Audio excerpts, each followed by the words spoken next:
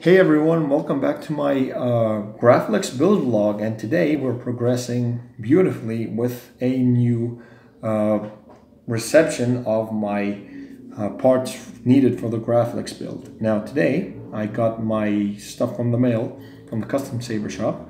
These were sent, with a standard USPS postage.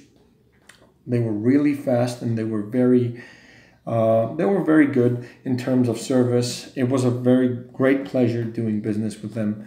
The Custom Saber Shop are, like the best when it comes to, random or custom saber stuff. If you want to build a lightsaber from scratch, this is the place to go because they have all the necessary items that you need to build this thing.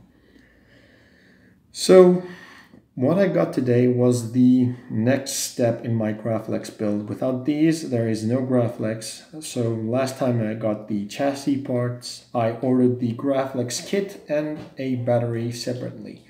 Now, why did I order the battery separately? Since I live in Greece, which is Europe, I could not order a battery from the Custom Saber Shop because shipping internationally is prohibited in terms of lithium-ion batteries. So that's a problem for me. But they were kind enough to commend one of their co-workers, or one of their, I don't know, I wouldn't call them a co-worker. The correct word is someone that they do business with, someone who works with them. So I don't know what the word is, I'm stuck, but I do know that they led me to JQ Sabers, which is in the United Kingdom, and I could get a battery within Europe, thanks to them, a rechargeable lithium-ion battery. So I ordered that today, and it's possibly going to be here within the end of this week, maybe next week. I'm not in a hurry. So the kit is on its way, so the Graflex parts that I need are slowly making their way home, and I can start this build from the beginning. So I ordered these on May 17th. Like I said before, they came on the 31st. I was out of town, so I couldn't get them on the 31st, which was a Wednesday. Because I was graduating, I finally got my degree, and I got them on Monday, the 4th, which is today, or regarding, when you're watching this. So it's on the 4th of June. So what did I get today in the mail from the Custom Saber Shop? Well, what I could. So basically, I'm going to start from the, from back to front. These are two resistors, 1 ohm 2 watt resistors. They're basically going to be resisting the dyes, the blue and the royal blue dyes, so that, my LED doesn't suddenly go dark because the continuous power flow could overheat. I'm really not good with physics, but basically if I don't use a resistor on both of my dyes, the dyes will die. So basically that's a how-to for dummies. When it comes to physics, I'm really not that good. I am a rookie, but I'm going to prove that I can build a lightsaber because I have the will to do so. Next are two 30-second set screws that I got. They are going to be acting as retention screws, as you have imagined. And if you didn't, I will explain what they'll do. If I take my chassis that I had showed off last time, I'm going to be needing two set screws. One to retain the chassis to the Graflex itself, so that the electronics inside don't just shake about. And the second set screw is going to work as an LED retention screw, which is basically going to hold on the Heatsink Module so that it doesn't shake in and out of the lightsaber, so it doesn't risk straining any wires and stuff. But if you do not want to use a second set screw, I don't know if it's going to work, but off the top of my head, if you're a rookie and you don't want to drill a 30-second screw, and you're afraid that you might screw it up, pun intended, you could also use a blade plug like I did, not only for decorative purposes, but I'm going to use the blade plug because it already has a retention screw to hold the blade and the blade plug down on the Graflex itself. So the whole premise is that I use the blade plug to hold the LED module against each other, so it will be sturdy enough so that it doesn't move and wiggle, so I don't risk wearing down the LED module. Next is the recharge port, 2.1 millimeters in diameter. This goes at the back of the chassis, and it's going to be underneath the Nano Biscotti, which you can see here. And it's going to be having that 3D printed kill key that I have with the chassis. It comes with the chassis. So basically it's going to help me not, waste power from the battery to the board, and it's going to be used when, I need it to be used. And it's a 2-in-1 design. I don't lose the kill key. I don't lose any extra energy from the board. So yeah, it's going to work that way. Most lightsaber designs work with these kind of kill keys, recharge ports, and yeah, so that's that. Now, what's next is the Nano Biscotti version 4. And it is tiny, very, very small. If my camera will focus, there we go. So basically the Nano Biscotti, I'm holding it upside down, so you've got plus, negative, flash and clash, activation minus, activation plus, and the 2 speakers. I don't know if I said that in the proper order, but basically that's what we're going to be doing. Now, a long time ago, the flash and clash was not on the board. You had to get a separate flash and clash module or board itself. And basically, my flash and clash will be white, as you can see on this tri-crease star. It's got a modified base. It's gonna focus sometime today. And there we go. Please, pretty please. Okay, I think it's trying to do its best. So anyway. The yellow color, which is on the top left or right, I'm not sure what you guys are seeing, is the white dye. And the other 2 are royal blue and blue. So I'm going to mix royal blue and blue together, and the white dye is going to act as my flash and clash. That is why I did not bring a 3rd resistor, because I am not going to be using that white dye as much. It's only going to go off on the clash when the Nano Biscotti registers the impact sounds. Speaking of sounds, you're going to need a speaker.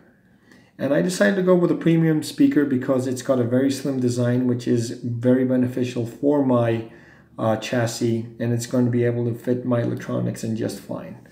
Now if I turn it around, it has the plus and negative already pre-tinned, and if my camera focuses, you can see that properly. Not today. Come on, do it for the fans. There we go. So it's been pre-tinned left and right. So you can never go wrong with a premium speaker, 28 millimeters. And last but not least is the heatsink module itself, which is composed of 4 very important components.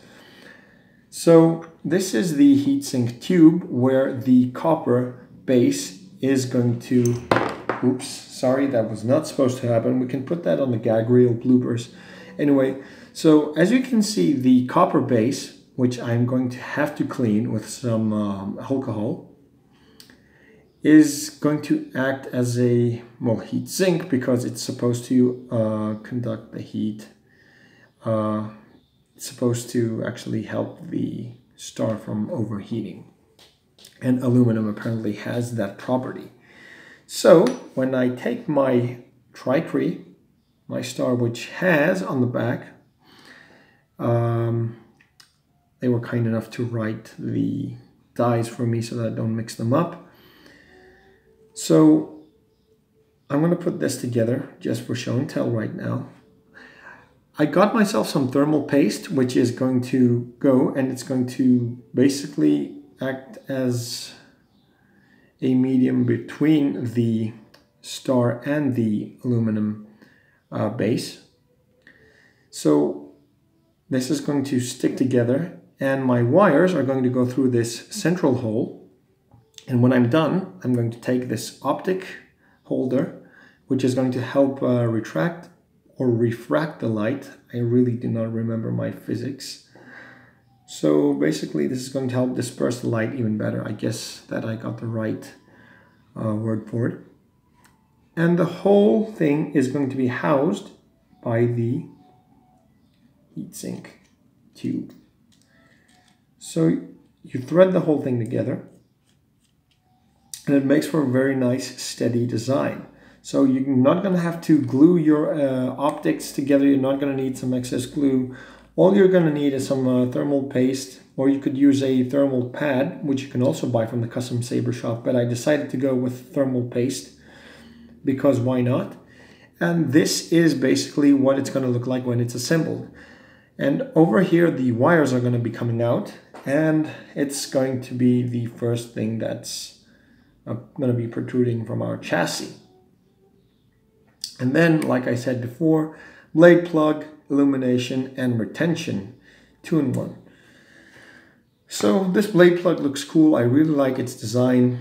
It looks so Graflex-ish, and it has a very cool feel to it. When I first saw it, I got excited, and I cannot wait to get my Graflex kit.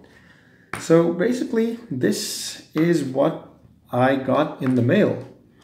Now, I didn't talk about the SD card, which comes with the Nano Biscotti.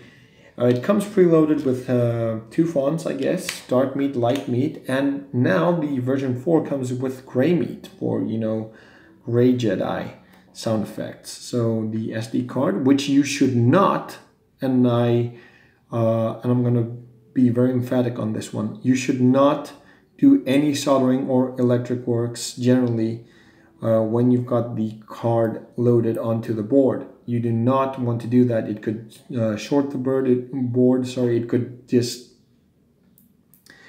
could ruin your SD card. It could ruin your board, and you do not want that to happen. So when you're doing some soldering, you want to keep the board empty, unloaded.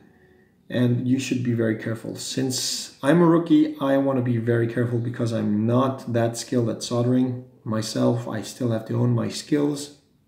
The holes are very small, and I have to be very careful not to screw this up. I've only got one shot at this, so yeah.